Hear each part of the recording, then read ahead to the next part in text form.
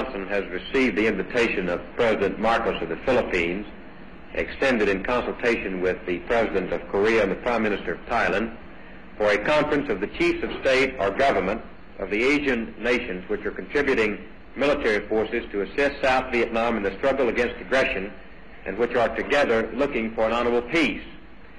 President Johnson is glad to agree to this invitation.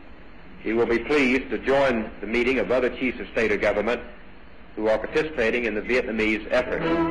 From the White House, Presidential Press Secretary Bill Moyers announces U.S. participation in a seven-nation summit conference on Vietnam, which will take chiefs of state to Manila. This beautiful city in the Philippines will play host to America's Asian allies. This nation, along with South Vietnam, South Korea, Thailand, Australia, and New Zealand, all have troops fighting beside U.S. soldiers against the Viet Cong. President Marcos, who proposed the meeting, officiates at ceremonies which send the advance units of an eventual 2,000-man force to Vietnam. Most of the officers are veterans of the Korean War.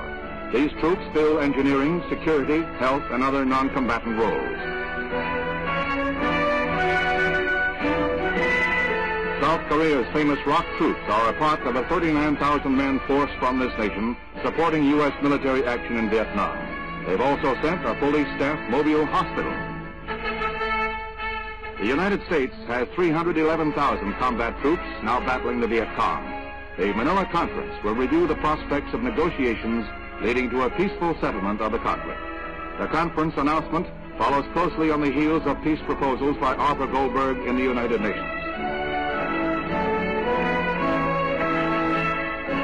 South Vietnamese troops number 707,000 in the struggle against the North. Social, economic, and political problems of the region will also be discussed by the conference. Australian soldiers total close to 5,000 as their contribution in the battle.